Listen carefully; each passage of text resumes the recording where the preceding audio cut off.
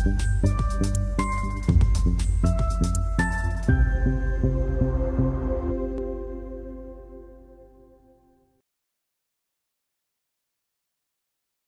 afternoon, everyone. This is the fourth in the series of 5 SIG Automotive Samvaad talks. And today we have a very interesting speaker, Professor Suresh Nagesh from PES University. And the speaker will be introduced to us by our session chair of today, which is Professor Roland Haas. So Roland, please take over. Yeah, thank you very much, Professor Sujit. Welcome again to this, I guess, very interesting talk we will hear today. I would like to give a brief background on Professor Sujit, Professor Suresh Nagesh. Let me just start. Dr. Suresh holds a PhD in computational mechanics from Drexel University in Philadelphia, USA. For his PhD, Dr. Suresh worked under the guidance of renowned Professor Albert S.T. Wang on a NASA-sponsored ADCAS Advanced Technology Composite Aircraft Structures program. From India, Dr. Suresh is an IIT Kanpur alumni. He graduated with a master's in solid mechanics in 1987. Currently working as a senior vice president and CTO for Quantum Point Private Limited, and also as a PES chair professor in computational mechanics at PESU, one of the premier technical institutes of the state. Dr. Suresh's main responsibility includes setting up and developing the Quantum Technology Center to cater to the needs of aerospace, automotive, and advanced engineering. Quantum Point and its principals with decades of experience will be and are involved from material through the product with the engineering process, from designing, prototyping, and testing. Prior to Quantum Point, Dr. Suresh was a chair professor at PSU. Before that, he was also the managing director of Voigt Engineering Services India, which is a division of Voigt, Germany. Dr. Suresh was responsible for developing the center from scratch, the center support activities of Airbus worldwide, several automotive customers, and some Indian high-end engineering companies. Dr. Suresh was also responsible to develop long-term relationships with Airbus India. Dr. Suresh headed key advanced engineering groups at Daimler Chrysler Research and Technology India, at GE Global Research and Development, the so-called Jack Welch Technology Center in Bangalore. And prior to that, he spent a long time in the US. He worked with Ford and Daimler Chrysler R&D in the US. He has many publications in journals and conferences, has been a keynote speaker in various international conferences, and holds 9 US patents, in addition to guiding master's and PhD students in his current role. So today's talk about digital twin touches upon a very important area, cyber-physical systems, and we will get an overview of the current application domain, as well as some theoretical background on these digital twins, how they applied, what are the opportunities, and what are the challenges. Just a few words on my relationship with Dr. Suresh. We know each other for much more than 20 years. Actually, when I came to India, I was asked to head the R&D center of Mercedes-Benz Daimler, and I was looking out for some people who could build up the engineering domain. And we came together, and Suresh was working at Jack Welch Center at that time, and found out about our background, going back to Daimler Chrysler. And since then, we have been in close touch, all in his various roles, and of course, also now in the academic role, where he's a professor as the PES, and I'm working at IIIT-B. So without much further ado, I would like to hand it over to Professor Dr. Suresh to talk about digital twins, opportunities and challenges. Dr. Suresh, it's your stage. Dr. Roland, thank you so very much. And I also thank IIIT for providing me this opportunity. Thank you also very much for this Samvaad-Talk. Essentially, this is a continuation of what we started as a talk last time. And I will continue with that, and I will take you through some of the new areas of digital twin technologies that we are getting into. In fact, these are some of the projects that are funded by Mercedes and some by CMTI, which is a central manufacturing technology institute from Bangalore. So first of all, let's just do a small recap of what we talked last time. So the digital twin in engineering conventionally differs from the digital twin in IT. We did talk quite a bit about it. Our main problem in engineering is that we don't have infinite set of data because we can only provide finite number of sensors on any systems or subsystem of our interest.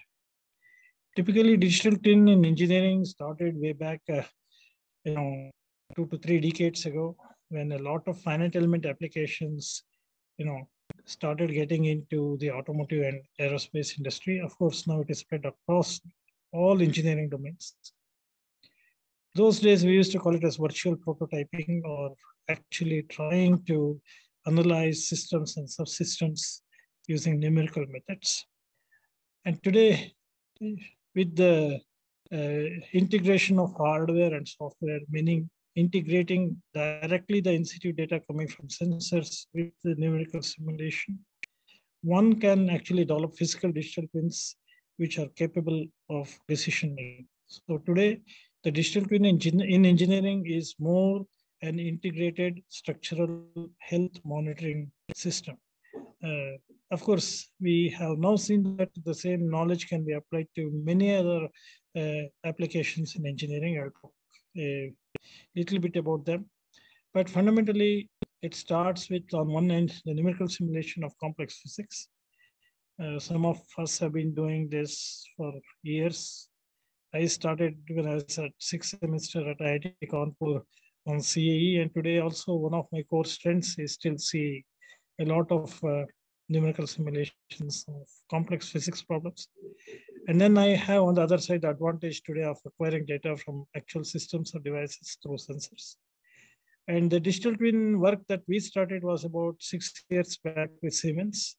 And we developed the first ever physical digital twin for Siemens, which we made completely wireless, connected to the cloud. And today it is getting on Siemens motors, making the Siemens motors smart. That knowledge, now we are actually using it for a variety of other applications, which I'll talk to you today. So in essence here, what we did was, on one hand, we could create a lot of defects in the finite element models in terms of physics and get a lot of failure data. And from the actual sensors on real systems, we were able to get the in-situ data, compare that, look at the actual responses, and take decisions based on the response. And we went to the extent where we integrated machine learning to compute the remaining useful life of the system also. So what if there's a defect? Can this run for some more time? Today, we are integrating image-based analytics also to get a better understanding of the physics and making our interpretations even better. And I will talk to you about some very specific applications that we are looking at right now. So in essence, we want a self-decision-making system which can provide information about the health of a system, highly modular, which can be transferred across products and systems, and it will aid also in determining the remaining useful life. This is, in summary, what we have tried to do. Of course, the data that comes out of this can always be used for new product development, optimization, etc., etc. So this is what we have been looking for the last few years. Our approach has been the following. The conventional product development involves concept design, detailed design, then you actually develop a prototype, test, validate, and then you conceive the product. And once you start using the product, we got into fault detections, fault diagnosis, prognosis, etc. Now the question being asked is, can we integrate these two and come up with a decision support system or a decision-making system, a system that can aid in decision-making, which helps me take care of many things. First, it can give me feedback to improve the technologies. It can also help me in managing operating demands. That means downtime of machines, etc. Since I know ahead of time what the problem could be. So this is more of a predictive maintenance type activity, which helps an ordinary user know ahead of time what to expect and then take decisions based on what could happen. So it also helps in terms of mission planning, etc. So where we started a few years back was using fuzzy logics, neural network technologies. All these were either experimental or data-driven models. Today, we are going and looking into failure physics, model-based prognostics, which means we are looking at physical models and the reliability of these in actual operation. So this is really where, the engineering world is getting into looking at AI and ML integration into engineering. So the whole thing starts with data acquisition, data manipulation, then state detection, which is basically to identify the health of the system, do the health assessment, which means do the diagnosis part, and then provide some prognostics information and essentially generates some advisory. Now, as we started this, we started realizing that we could not directly use the AI and ML knowledge that's already available in the IT industry to engineering. We have a group which is a combination of computer scientists, mechanical engineers, electrical, electronics people, everybody. Okay. So when I talked to my computer science person, Dr. Anthony, who is also an expert in AI and ML, initially he said, hey, I need millions of sets of data points. Then we brought him to the lab and told him, listen, this is the number of sensors that I have. Maybe I can put 5 sensors, maximum 6, get data, let's say in 3 directions from each sensors, etc. All that I can get is probably 10, 20 points from each system. Then he said, what do I do with 10, 20 points? That is when we started looking into technology called sparse data analytics. How do I take minimum set of data points and still be able to reliably predict what is happening with the system? So then we created a fleet of machines so that I get at least 30, 40 points. From a statistical perspective, 30 points was still a reliable number of data to get into some decision making mode. And then I told him my decisions should be based on the physics, which means I have to look at the response, and an experienced engineer can look at the response and say what's happening. That intelligence, we wanted to bring it into the system, and I will show you what it means. And therefore, we also wanted devices to make decisions based on the actual physical response. This is where our digital twin approach is differentiated from many who claim to do a lot of digital twin activity. A lot of them, they take the data, plot the data, fit a good curve, and for them that itself is good enough analytics. We said that is only a part of the whole thing. In fact, we have developed actual hardware, okay, which takes in situ data, compares that data with the numerical data, and takes decisions based on the physical responses. And the diagnosis part is done using AI, and the prognosis part is done using ML. And then we have now mounted these devices on actual systems to get real data and make my machine learning even more agile, adaptable, etc. So other issue that we saw was that in real engineering problems, defects happen inside the system, and all my data is coming from outside the system. So how do I take the data from outside and be able to reliably predict what is happening inside? A motor, for example, most of the time the bearing fails. The bearing is inside the motor, but my data is coming from outside the motor. Can I be able to predict and say, okay, looking at the physical response, that this particular response corresponds to a bearing failure? This is exactly where a lot of domain knowledge, experience, and the intelligence based on that have to be integrated into the AI and ML algorithms. And that is where engineering digital twins become more complex, because you need people with the domain knowledge, with the experience, who can look at the data and who can say that, okay, if this is how the data looks, then this is what the problem is. And that needs to be, somehow put into the digital twin, and the digital twin has to understand that, yes, if this is the response, then it should come back and say, okay, this is probably the defect with a certain level of probability. So this involves probability, reliability, statistics, of course, engineering and numerical simulation. Okay.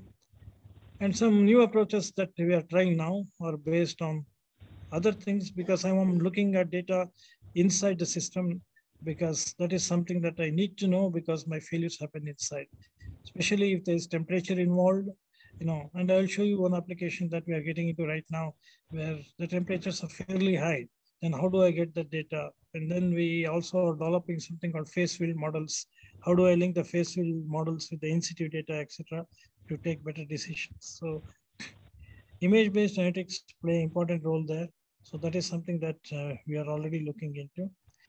And more importantly, when you put this actual device on the field, start getting data, there are a lot of things that you may have missed in a regular lab setup, which is an ideal setup. And there'll be some uncertainty or many uncertainties on the field. And my machine learning should have the capability to, first of all, identify that there was a problem, which it did not know before, and then the severity of the problem.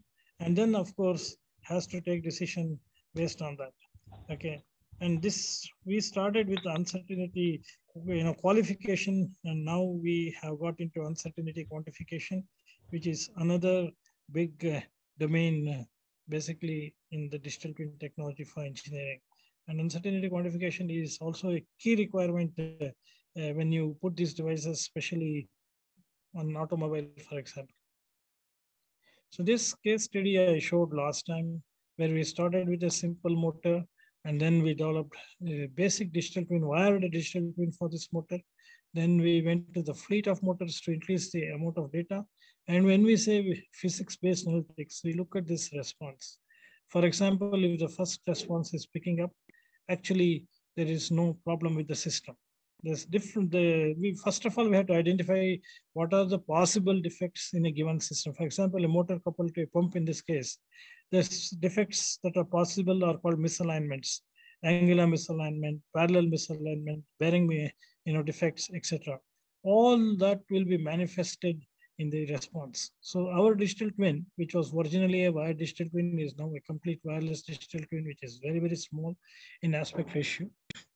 Takes the data mainly in terms of acceleration, current, temperature, etc., and makes decisions on the depending upon the response. And all these GUI have been completely written by us at various levels of complexity. At the front end, the operator gets a dial which shows acceleration levels, temperature levels, remaining useful life, etc. One level down, one can see the responses and see why it came up with that decision. And going to the third step, it also tells me what is the remaining useful life as the system starts functioning. So this was the first ever digital twin that was developed for Siemens, and probably the only physical digital twin that was ever built. And then so we this complete setup was completely designed, fabricated, built by us. And we did a lot of studies in terms of vibration, thermal, and current, and we correlated the simulations with tests. We created all these GUIs, because your data comes in time domain, it has to be field noise, and then the frequency response FFT has to be done, and then you have information about the temperature, the current, etc.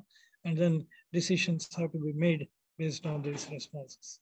And now today it's completely wireless integrated to cloud, and it can do both diagnosis and prognosis. This is the level that we achieved with this particular digital twin. Now, a couple of other people got interested, and CMTI has a program called SMART. Uh, you know, and then they wanted us to see if we can take the digital twin developed for a rotordynamic application or a rotating system application to the spindle of a machine, because spindle of a machine is like the heart of the system of any machine. And any manufacturer who is into machining would always love to know if the spindle is going to fail, when it is going to fail, and if it fails, then what's the effect, for example, on the machining processes itself. So this is an activity that we started along with CMS and CMTI, where we have now developed a small diagnosis module for the motor. Now it is connected by edge devices to their inventory management. Why inventory management is required is, for example, if I have to replace the spindle, so my digital twin tells me that there's a problem. It can run for 10 more hours, and then what? So I need to know whether I can replace it, or if I have to repair it, whether somebody for repairing is available, etc., etc. So we have developed a link to the inventory management, and now we are working on the availability module also. So ahead of time, I can tell you that if this is the spindle of your choice for this particular CNC machine, then this machine is available to you for this many number of hours before a possible first failure can happen. And they need it because then they can plan their production activities accordingly, and they can be assured that it will run for those many number of hours. So this is one activity that we have got into. This is another very interesting activity we are doing for Mercedes themselves. This is on the churning loss simulation. Ultimately it gets into digital twin for transmission. Fundamentally, what is happening is, I do have another presentation, if I can open, just to give you a glimpse of what this is. So a typical transmission has a gear and a pinion, and this gear is made to rotate at different speeds depending upon your gear ratios. Now, different speeds, you have different physics happening here in terms of fluid flow that happens at the interface. Now, depending upon the gap between the tip of the gear tooth and the gearbox itself, there's something called as a churning loss because of the churning of the oil in between them. And the churning loss determines the amount of torque that is lost during the motion of the vehicle. So they want to fundamentally understand what should be the optimum gap between the gear teeth and the gearbox, what is the minimum oil level, etc., etc. So this is a CFD simulation, and we have now developed a test bench for them. A basic test bench, you can come to our lab, we can show it to you live. And for all that, we have developed the GUI, etc., to measure the torque, temperatures, RPM, because they're all the dependent variables. And we run this at different speeds. So low speed, the whole physics is different. High speed, the total physics is different. So we need to capture the physics both from the experimental activity, from the numerical simulation, combine that to actually develop the digital twin for the transmission. So this is one activity which is already ongoing. This entire test rig is ready. We have collected a lot of data. We are analyzing the data, and ultimately we will develop a digital twin for the transmission, which then goes onto the actual vehicle. Data on the vehicle is collected, and the machine learning is updated to become more agile and useful. A combination of that is also distribution of the oil inside the transmission itself. If you actually open up the transmission, you will see that it has many holes which are big, small, etc., into which actual transmission oil is getting into. Although all these things have been developed for more than 100 years, they still want to know whether optimum amount of oil is actually getting into each of these orifices. That means they want to understand the mass flow rate, they want to understand the pressure, etc. So we have developed one of the most unique test benches, probably the only one on the globe, where we have transparent shafts and we have orifices of different sizes connected back to a tank, and this operates in closed loop continuously. Data measured in terms of flow rates, pressures, temperatures, etc.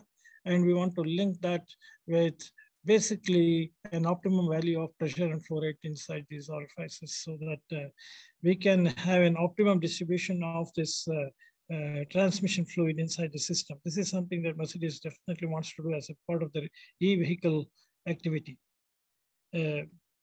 Even an electric vehicle has basically a motor which drives a gearbox, and they want to know what is the optimum distribution of the oil inside the gearbox. So this is another test facility that we have put together. Now, a couple of other things that we are working on is a digital twin for a smart tool holder for CMTI, and a slightly complicated activity on smart heat treatment and automated well. This is what the industry needs. And then for the medical system domain, we are working on a digital twin for an autoclave. And for Total, which is a lubricant company, we will start working on a digital twin for the lubrication system and the e-motors again for Mercedes. So for example, this is an activity we have started with basically CMTI for developing a digital twin for a cutting tool holder. Essentially, what they want is the following. Suppose you take in a CNC machine today, which has multiple of cutting tools. At this point in time, they go by the record book and say, okay, after so many number of hours of operation, this tool has to be replaced.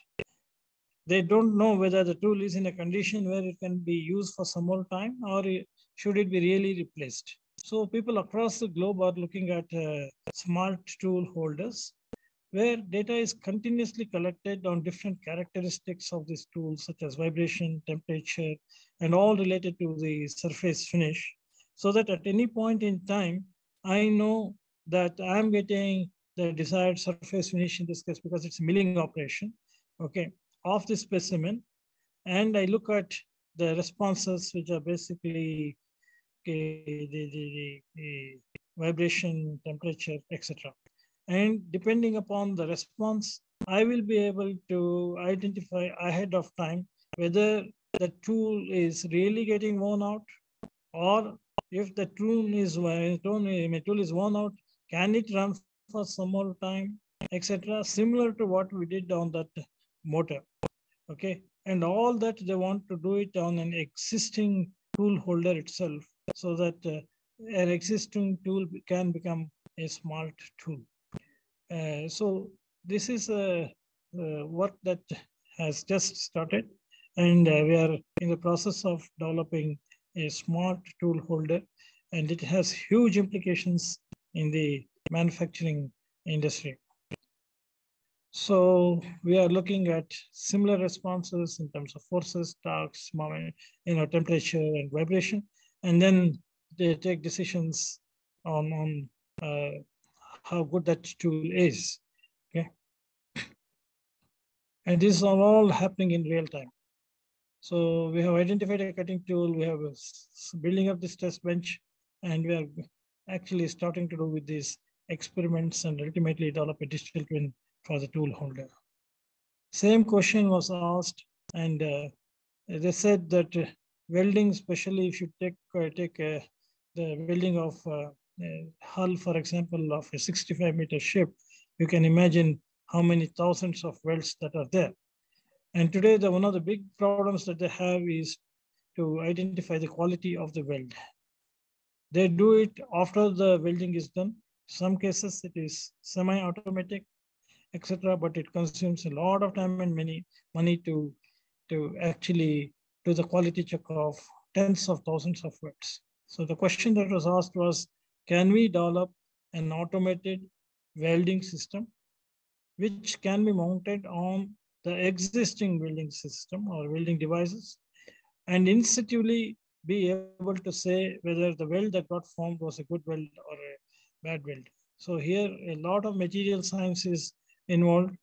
Plasma physics is involved in case of some welding activities. And of course, trying to understand the responses and then taking a decision on a good weld or a bad weld. So this is one of the research activities which is gaining lot of momentum these days. Across the globe, people are looking into this physics. And this is another project that we have just started with the CMTI on developing a digital twin assisted automated welder device. And a little bit more complicated device is the smart heat treatment system. So irrespective of automotive or aerospace or general engineering companies, most products that get created, and especially when they're made up of metals, they do undergo heat treatment. Currently, they go through a heat treatment furnace, the product comes out, then they do a non-destructive type testing and try to identify if they got a good heat treated product, especially large gear manufacturers and all that. Now, the question that was posed was, can we develop a digital twin which looks into what is happening inside the furnace real time, and along with numerical simulations, be able to say that the grain structure that got formed during the heat treatment process is conforming to an acceptable microstructure of the material as desired. So here we are also linking with IIIT-Bangalore, and we are working with the material science group. And on one side, we are actually developing the phase field models to understand the microstructure of a material at different temperatures under heat treatment process. Then we have some sophisticated cameras that is going to get into the heat treatment furnace, which can also give me in situ the microstructure of whatever the material that's getting formed. And here we are going to use image-based analytics to compare the microstructure of the in situ material along with the phase field diagrams, and then come to some conclusion about the quality of the heat treatment. And then, of course, manage the temperature, currents, etc., to get a better quality heat treated material. And a lot of the Indian defense manufacturing industries really are interested to look into these sort of activities. And across the globe, every major country in the world, they're investing quite a bit of research on digital twin for smart furnaces. So this is one additional activity that we have just started. I thought I'll just share with you some of the additional work on the manufacturing side. So it's an integration again of computer scientists, material scientists, mechanical engineers, electrical electronics guys, ultimately to develop a hardware which intuitively can provide information about the quality of the heat treatment that has happened. And then I just wanted to touch base on the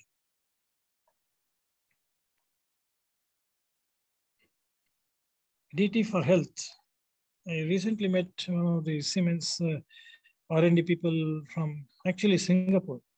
Okay, then she was talking to me and she said, "Why can't we look at the digital twin for the healthcare system?" And she sent me this slide. So she is looking at various applications from healthcare monitoring to medicinal control to emergency warning systems to treatment planning, drug development, and medical device design. So I have just started looking at some of these. Probably given our background, we can start with a medical device design development and then get into some of the other things. This I thought may be of interest to you also. Although it may not fall directly under SIG, but some of these things IIIT-B also could be interested, and I can connect the right people, with respect to this technology. So I think this is something that I wanted to show you. And these are all in our lab. You can come and have a look at it. We have completely set this up, and we can give you a live demo of. I think, Roland, this is what I had for today. Excellent. Thank you. Thank you so much, Professor Suresh. So I think you gave a wonderful overview of how actually digital twin technology is being applied. And I remember the times in the 90s when we talked about diagnostic systems. Always the question was what went wrong in the system and could you defer anything or infer anything from the data? And this digital twin technology has now taken it forward to integrate all those models, plus the structural information we have about the systems. And that was really a fantastic overview in so many different domains. Thank you so much. Now, I would like to open up the dice for any questions that have come up. And while maybe you could type the questions into the chat box, any of the participants could also just switch on their mic, ask a question in person. That would be actually very nice. And if there is no question at the moment already, I would like to ask my first question, because I jotted down a few now while I was listening to the talk. May I ask a question? Of course. Welcome. Yeah, Please. please go ahead. Yeah, I'm Varsha. So I have this doubt that in digital twin, we are making the twins of the physical system, right?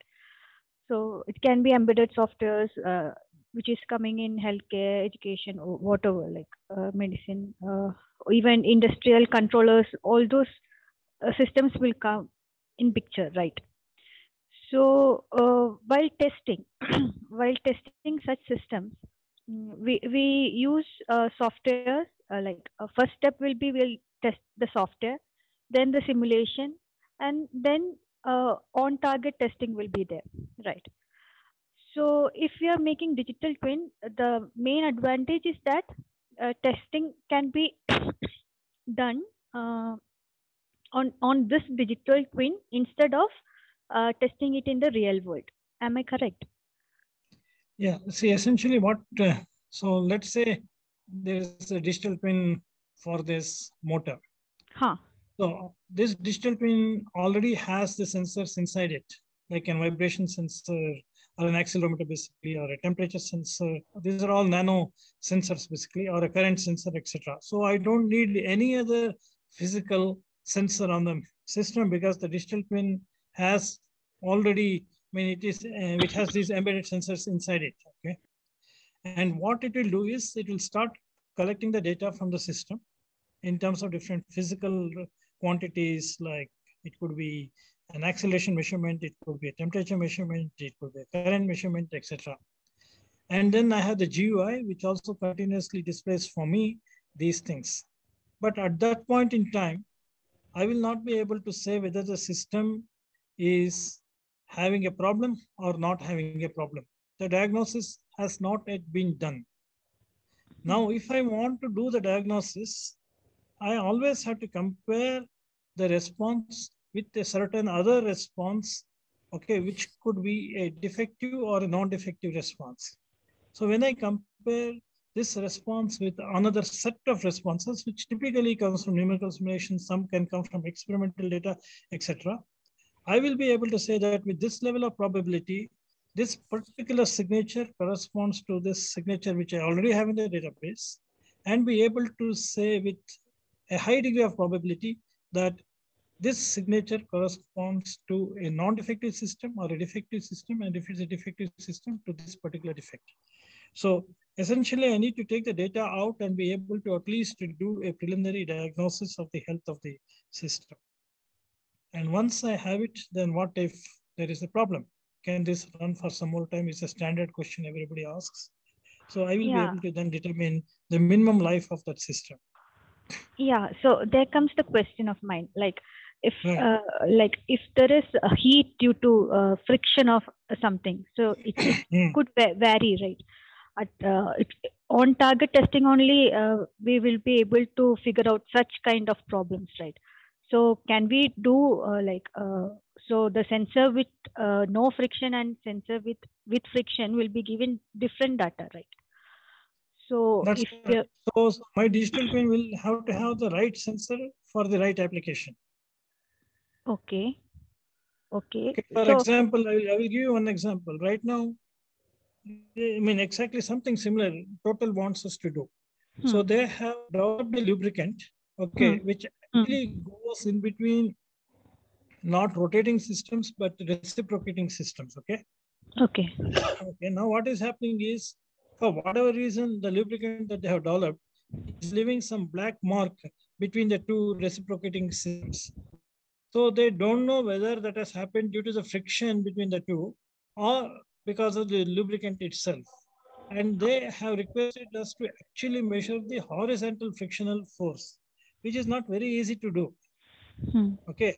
Now, there is only one company in Japan which is still developing a sensor which can measure the horizontal frictional force. So Okay. if in my digital twin, if I'm not getting data from such a sensor, then you're Hmm. absolutely right that I'm talking of some other physics which is not even existing. Okay. Uh-huh.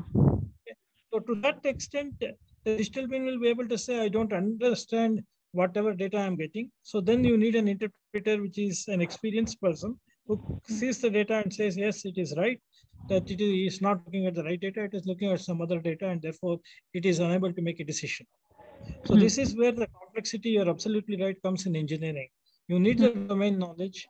You need people to be able to, identify and say that, okay, this problem probably is because of this. And that is the reason why you need a team which is multidisciplinary with a lot of experience and be able to interpret the data first. Because all that knowledge is going to go into your A&ML and make the system more intelligent. And this is absolutely right. I mean, this is exactly where all the problem comes. And, in the initial development stage, once all this gets ironed out, then only the digital can be useful. Yeah, thank you. Hello. Yeah, please go ahead, Karthika. Yes, I'm Karthika here. So the question is in continuation with your previous answer. So now we cannot use a digital twin in a development or a design phase, whereas only after production, if production has certain issues which we cannot test in production, we'll use the data that we gather in production to use it on digital twin and do a fault isolation. Is that right? No, not necessarily. I can always create, a test rig which mimics the reality. Okay. This is where those test rigs are coming into picture. Okay. And then at that stage, I can create as many defects as I want to. But what happens is, for each defect, I cannot create another test rig because it will be very expensive. That is where the simulation comes into picture, because in simulation, I can create as many number of defects as I want to. And actually, I can create a database of all responses for different scenarios. This is where the simulation part comes into picture. In fact, in today's world, okay, even before, for example, the first car is built, we have moved away from physical prototypes to virtual prototypes. First of all, on the tube, that car has to work in terms of its functional requirements, in terms of durability, NVH, safety, etc. If it does not, then we won't even cut the sheet metal. So to that extent, the simulations are very, very powerful. And I can actually create a virtual, let's say, manufacturing system.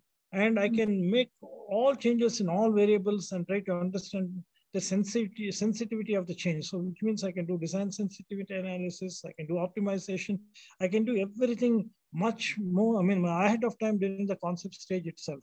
So those things are possible at the concept stage right now. That is the reason where in a digital twin, we combine whatever is possible from a test rig along with simulation.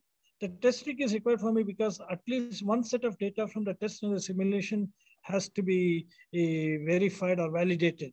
Then I have a robust virtual model in which I can create as many defects or failures as I want to. Those are all your test cases. And then I can do the simulation and I have a database of all possible scenarios of that system. So at the concept stage, definitely it can be done. We don't have to wait till the production. Okay, so in that case, we do have this modeling languages like state flow and all, which does, as you said, the automated simulation. So how is it different from digital twin?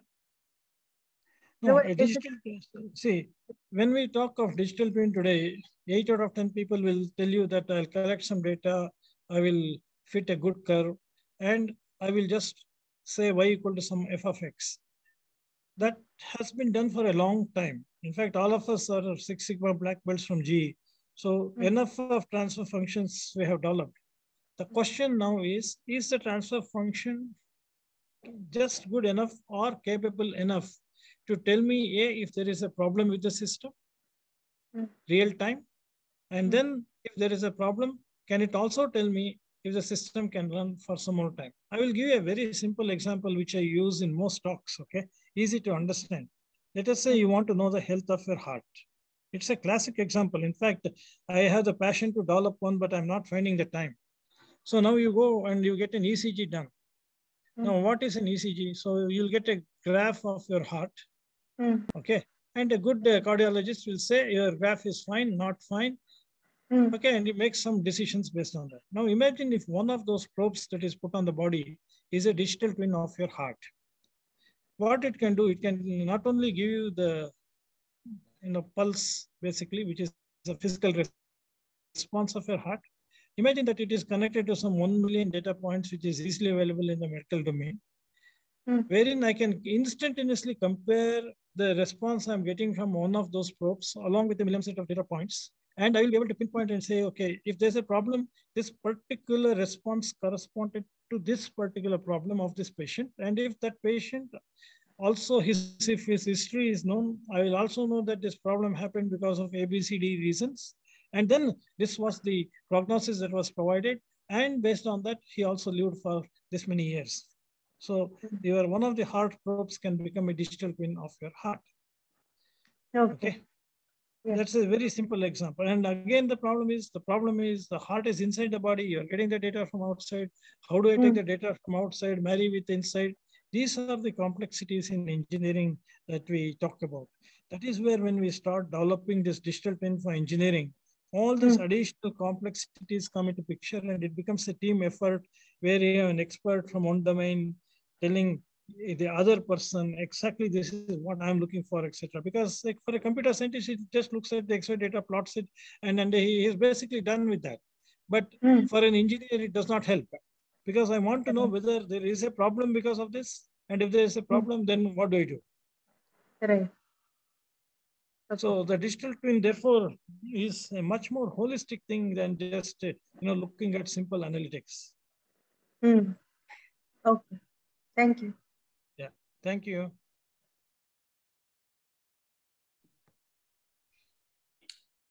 Yeah, I have a question regarding what are the innovation drivers for digital twins, which we can see.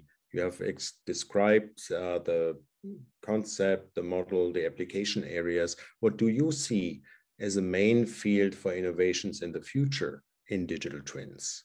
Is it on the sensor side? Is it on the model side? Is it on the machine learning side? Is it on the holistic integration side? What do you think are the innovation drivers? No, at every stage, there is some innovation, Roland. And I think the difficulty will be on the uncertainty quantification. Sensors are fairly reliable. So I'm getting good, useful data on the sensor side. But coming from the engineering perspective, for example, I'll give you some examples where we had some, I would say, issues.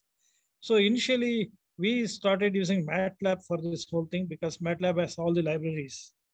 But we suddenly realized that the FFT in MATLAB is not all that great. Okay, because it expects a good time history data to get a good frequency response data. But in engineering, you always have noise.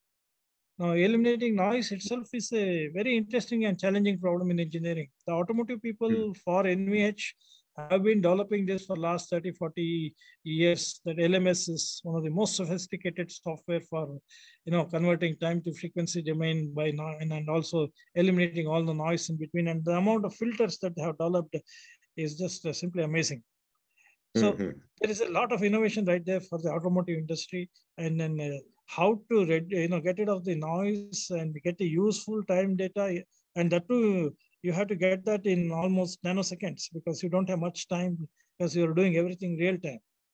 That was one of the challenges that we had. In fact, all the coding we are done in R right now because my R has better libraries, be honest, for this time to frequency conversion compared to even MATLAB or Python.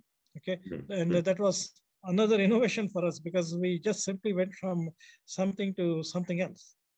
And now the speed at which I have to gather the data, infer the data, make a decision, and take some action against it.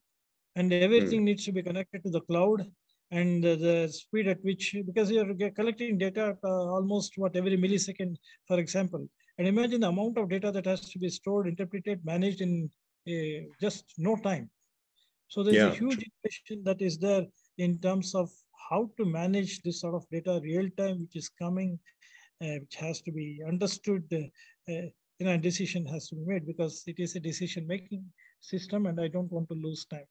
And then the edge devices to connect it to other PLM environment, like the inventory management system, new product development, database, etc., etc.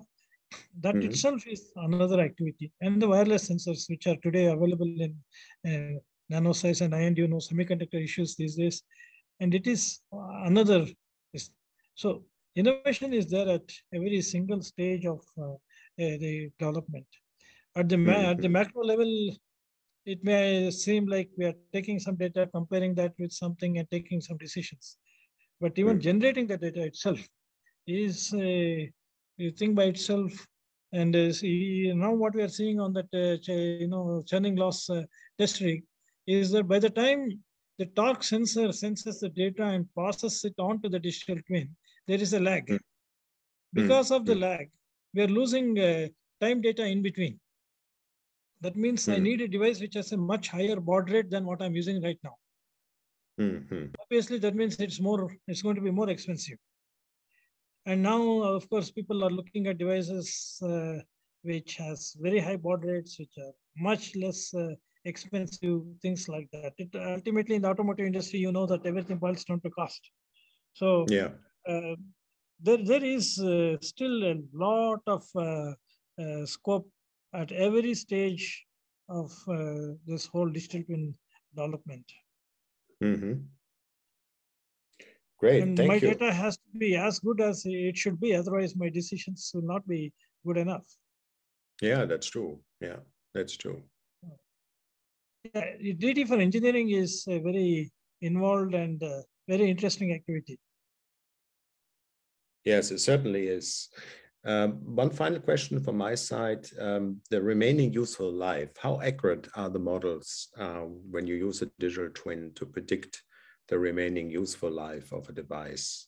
So here we tried over a dozen algorithms, and ultimately we went to the health industry where Germans have developed a model to sort of predict the life and death of an individual coming to an hospital, for example, for a particular type of disease.